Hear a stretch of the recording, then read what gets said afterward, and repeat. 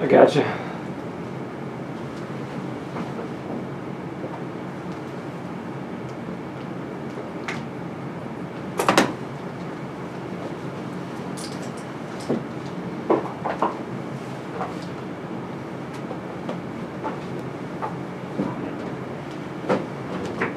Ready. Ready to go. You got a pen? No, not ready.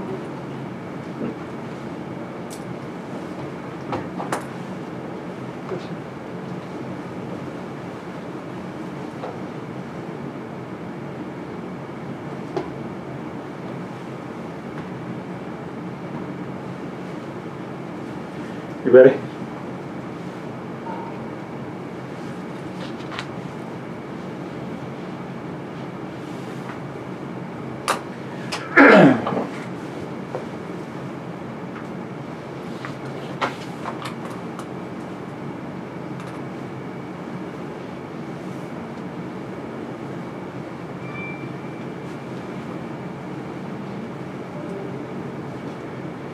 Good afternoon, everyone. Hope you're doing well on a Saturday.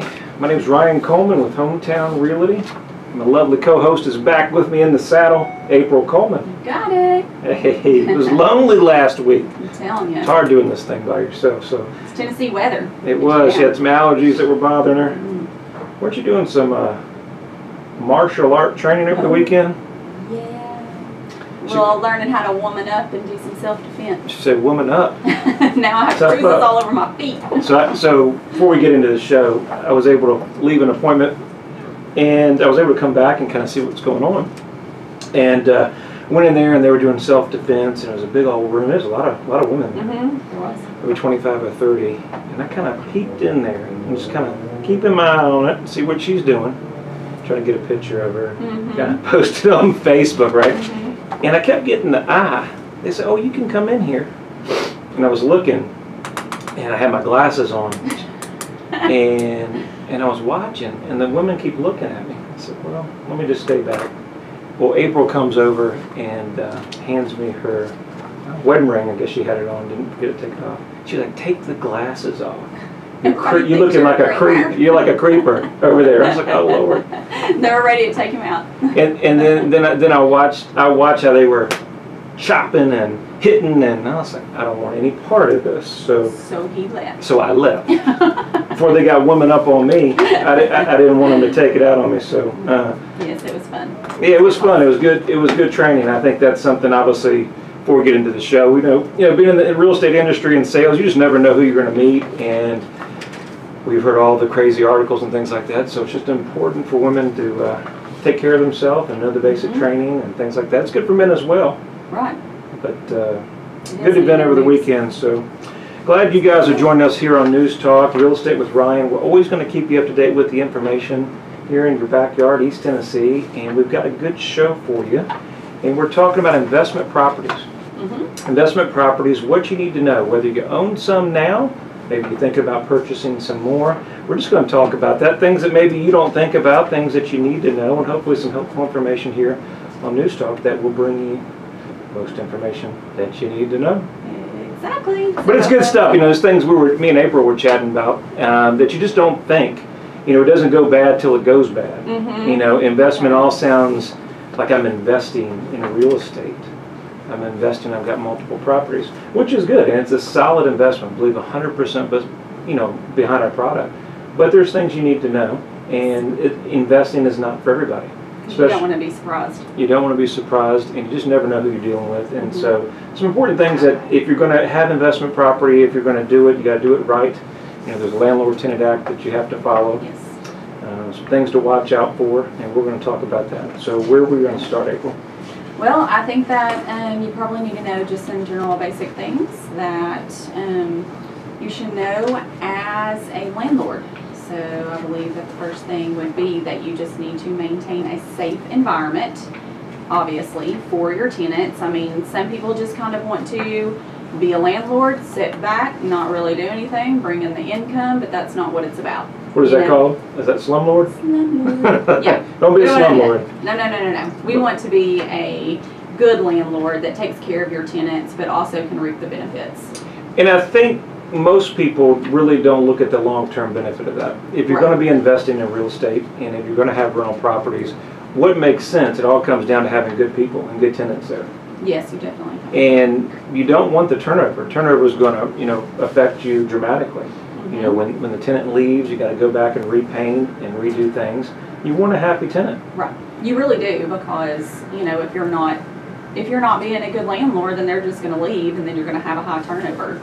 You want people to stay there for a long time. But on the landlord's defense, there's a difference between changing your own light bulb and going out there and changing your light bulb. For a light bulb. Don't call me for a light bulb. If it's a hall light bulb that needs to be changed, Right. that's not your responsibility. Right. But things like that, I mean, you think about it, if we can, the whole article is going to really talk about different topics, but more specifically, it's having a great tenant in the property. Yes. Having a great tenant, taking care of them. It all starts with your screening, but when you've got a great tenant that's paying and taking care of the property, you want to do as much as you can to keep them, because you don't want to, you never know who you're going to get next. Right. So, right. So keep a safe environment.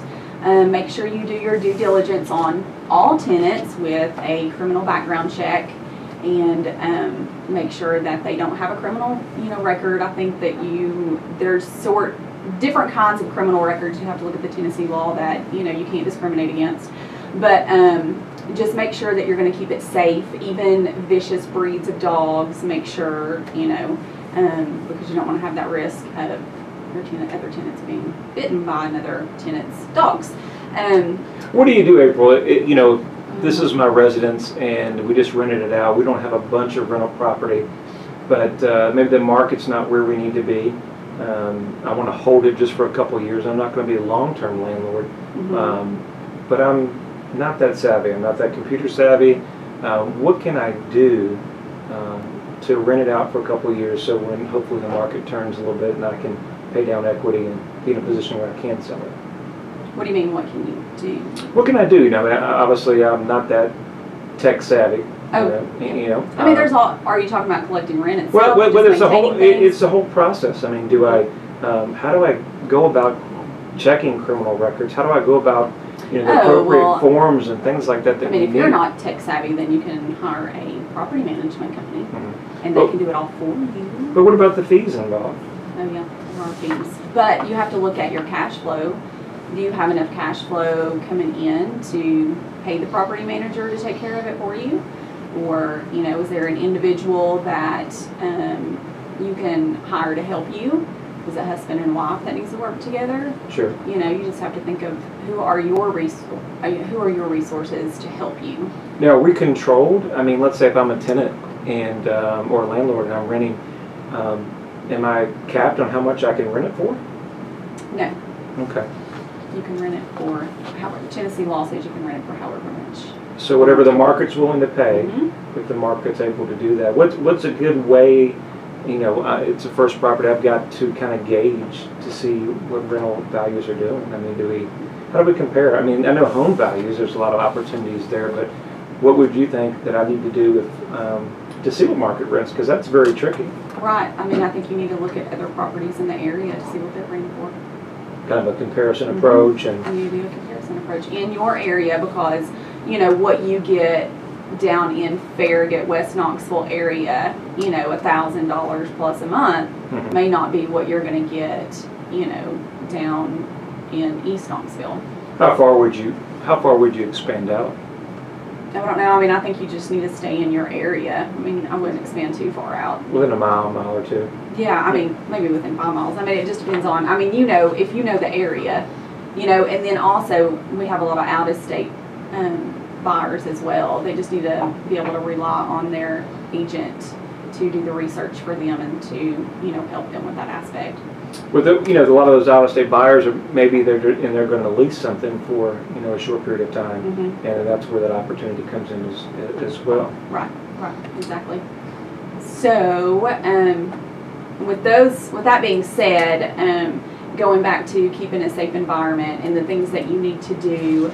Maintain a quiet environment is another one, because you just need to make sure everybody's respectful of others. You can even have it in your lease, like quiet time is at 10 p.m., no loud music or noise or anything like that. it is your responsibility as a landlord to keep a clean environment, so you need to be able to provide some type of dumpster. And if you have trash cans in the hallway, you need to have someone responsible for cleaning up those trash cans and keeping that all clean.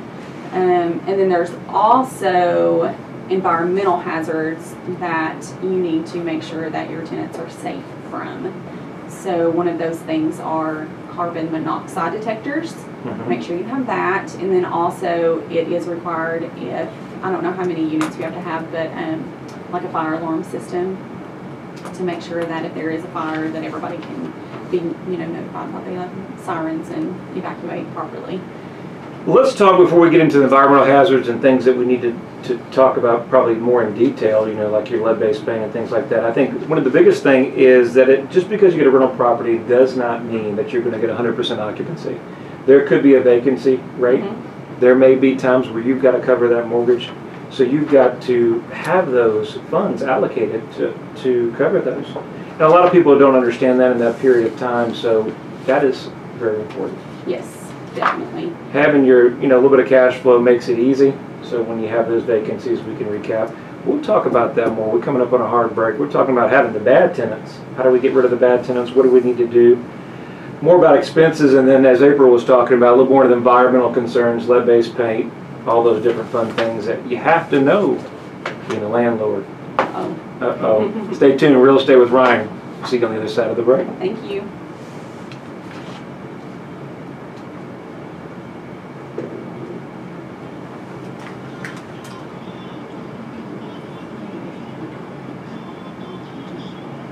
You know me. I'm going to do my own tripod. Okay, gotcha. Okay, gotcha. Well, we'll pick it up.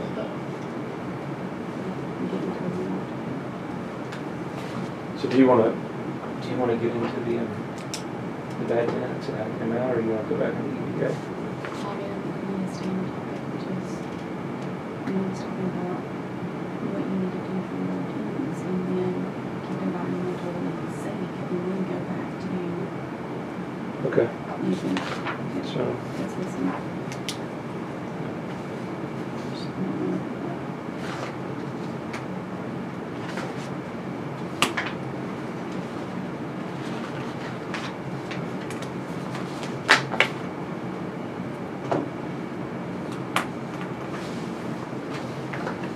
You guys watching this live streaming here on Facebook, appreciate you watching us.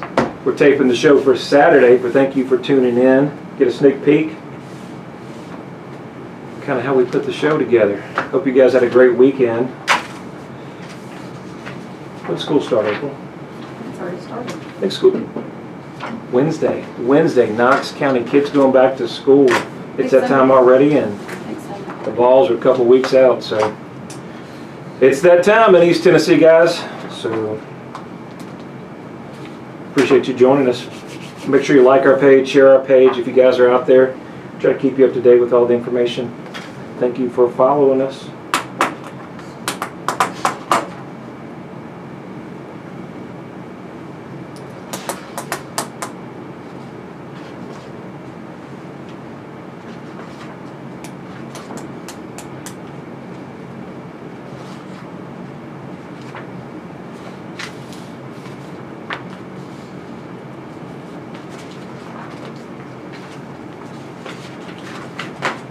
Hey guys, thank you for staying with us as we were talking on the other side of the break. We were talking about a couple of things, but April wanted to lead that off with environmental hazards and things that we need to talk about. We're talking about carbon monoxide, and there's some important things before we run out of time, so we want to make sure we cover the most important things here. So we're talking about carbon monoxide and why that's a silent killer, and how it can be, can't be detected by sight or smell, yet the high levels of presence can kill in minutes. And so important that you have those carbon monoxide detectors. Yes. Liability for the landlord, 100%. Yes, yes. It is. And then also we were talking about your smoke alarms, of course, and then lead-based paint. So if you have a unit that were home prior to 1978. So important are your lead-based paint. The EPA, our government, if you don't have that form, if you don't have that pamphlet, if you don't have something showing that you've informed them about lead-based paint, there's big fines, big penalties, and you want to avoid that. So make sure your leases are covered, your paperwork, anything built prior to 1978. It does not matter if you painted the walls. It does not matter if there is no lead-based paint. There's a possibility of that hazard. Guys, we do that on purchases as well. You've just got to inform that there's a possibility. Tenants have the right to do an inspection on it. They can do a test on it, but you got to give them that right. If you don't put it in your paperwork, it could be big issues coming down the road. Yes, so that's a must. A must. So that make sure you do that. Next one. Asbestos. Asbestos. Now, it's usually in another building, usually older building, because it can cause serious health concerns. Obviously, if you have asbestos, you just need to make sure that you got to hire a company to clean it up properly. Right. And it's best that you check with your laws in your state, obviously, regarding the Landlord-Tenant Act and what you need to do. And there are some funds and some opportunities out there to clean that up. State and localities that will help with that. Mold. Mold, yes. If you. Our friend mold. Lord, either mold, hopefully it's mildew. Fungi, fungus. Yes. But whatever kind of fungus it is, very, very important. As a landlord, you must understand that there's nothing to play with. Health concerns, again, if it gets in the wrong hands, gets in the wrong lawyer's hands, it can become a real nightmare. Exactly. And usually what happens on mold, we find all the time, it's small things. It's that water leak that was just deferred and you haven't stayed on top of it.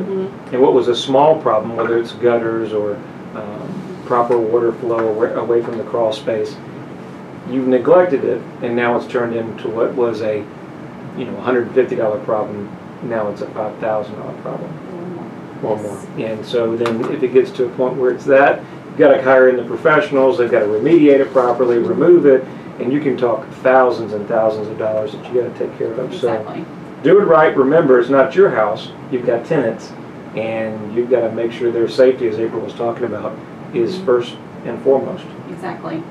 Another thing is radon. We're big in radon in this area. Yeah. Yes, so you just want to make sure that you have it tested to make sure there's not any radon in the home. And then if so, then you need to, or in the unit or whatever, then you need to remediate that and make sure that it's expelled out. And now, do you recommend testing every home that you have prior, or does it just depends if you know about it, or? I would say probably if you just know about it. Yep. Now, obviously, if you're buying a property, that's something that you may, when we talk about our inspections, some of our tests that you do, it is important to know if you have to do something like that. Right, or if that area is just kind of an area that's high in radon, then definitely do that. And then I would say the last one would be, which is very common around here, especially around the outskirts, but meth production. You need to make sure if there is hopefully nothing has been produced inside your unit, but any kind of hazardous drug materials or anything like that. I think meth is probably a landlord's worst nightmare, and it can be very costly to clean up.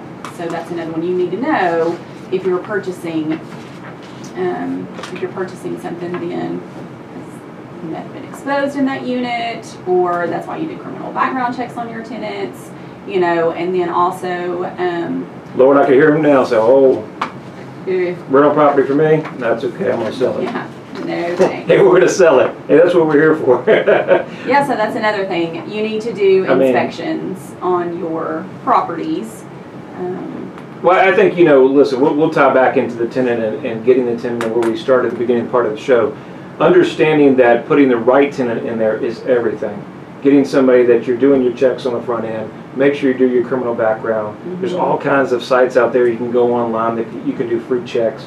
If you don't know, hire property management. They have all that access. You don't have to fool with it. Yes, there is a little cost of income of doing that, but the liability is so much less greater. Now you pass that liability to the property management. They're taking care of that. They're going to guide you and walk you through the stress. It's probably well worth it, the management fee that you're going to pay. Right. If you're not adapted to handle all that on your own. Exactly. Getting the right tenant in there, just because when it goes bad, it really can go bad. And most people don't really understand that. Some of the things that we're talking about, they never come up until it goes bad. And that's where we say, you know, even if you've got a rental, you wouldn't even think about it. Nice little community, nice little quiet town, if you're not checking on your property, not doing periodic inspections. Right. These kind of things could happen. And you need to know your laws about inspections as well, because you can't just go in up on a tenant and open the door and say, hey, I'm here to do my inspection. I mean, you got to give them proper notice, and you can only enter the property if it's an emergency, that kind of thing. So, laws, you need to know your laws and make sure you know this. April, what do? We get somebody in there bad, they're not paying their rent, they're not paying at all, they're causing problems, they're causing ruckus. What do we do to get them out? Is that a challenging process? I mean, is this going to cost thousands of dollars? No, I mean, I think that it can be a challenging process, but under Tennessee state law, you know, under your lease agreement, you have to specify when the lease is due and when it will be late, which you typically give them, I think, 5 days. So the first day, the second day, the third day, the fifth day. And then after that, they have a total of 14 days to pay their rent. And then after that period, if they do not pay, then you can give them a notice and then start the eviction process. But I think that it is probably a little bit more difficult because some people will give a hard time trying to get out, you know, even if they're, you know, but you just can't let it keep going on and on. If they are late and they tell you up front, hey, I'm going to be late, I'm sorry, let me pay the late fee, whatever. But if it just starts into the second month and they're late again, then know that that's a trigger that you need to go ahead and start the process, because you just can't let it go on for months and months and months. I'm a big believer of going with your gut, and you know, everybody falls on hard times and things happen in life, right? Things happen. So there's an advantage of owning a property by yourself and managing it and having that interaction with the tenants and seeing what their scenario is, what their track record is, and working on that one-on-one versus the property management. You may not know, you know, who's in there. So there's some advantages. What I would tell you is, you know, it's case-by-case basis. Obviously, if there's reasons behind it, work with them. Because obviously, you know, they could be a great tenant, things happen. Right. But like April said, if it's a habitual process, you just can't allow that to go on every month. Yes. Now, what about a security deposit? Now, typically, on our leases, do you recommend putting a security deposit on? It's actually, yes, and I think that it's 10%. You can't go beyond 10% of what over the rental, of what your, you know, rental income monthly is. But yes, it is actually, if you do a security deposit, it's actually a state law that you hold it into a escrow type account, and you have to specify the account where it's being held, and it has to be an account on its own. And then you have to notify the tenant in your lease, or say if you're buying the property and they already have a lease, then you need to notify them, like, now your deposit is being held in such and such bank, you know, that kind of thing. So it's law that you have to do that, but so it's not. Keep in mind, it's not your money; it's their money. You're holding that, and that usually when a tenant does leave, you're going to need to refund that as soon as you do the walkthrough. Yes. So I wanted to end this kind of on the note: who would make a good landlord? And I think anybody that's enjoying managing real estate properties, love doing small improvements to the property and projects. You have some time, maybe you're retired. You don't mind the occasional dealing with difficult situations. You've got liquid assets to invest now, and it's more of a long term. And one important thing, don't give out your home phone number, cell phone number, or address. Yeah, send it to a P.O. box, make it neutral, and all that. Hope you've enjoyed the show, Real Estate with Ryan, talking about investing in real estate property, what you need to know if you're going to be a landlord. Thank you for listening to us every Saturday here on News Talk 98.7 at 5 o'clock. We'll be back next weekend. You know, if you need us, the number 693-SOLD or RyanColeman.org. You guys have a great weekend. Thank you.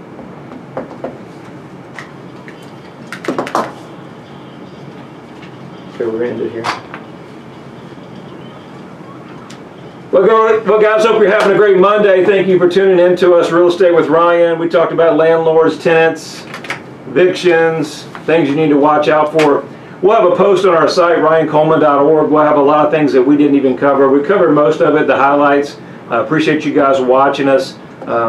Anybody that's buying or selling real estate, we're going into the fall months. We know that's important. Market's changing. There's not a better time in East Tennessee to sell. We're really busy as we crank up the last part of the year, so keep that in mind. If you need any evaluations, you need any tips, you want me and April to walk through and kind of just give you some ideas of what we need to do, even if it's not this year, but we're planning for next year, be glad to do that. Again, as always, guys, we appreciate you watching us. Thanks for the support, and hope to talk to you next week. Thank you.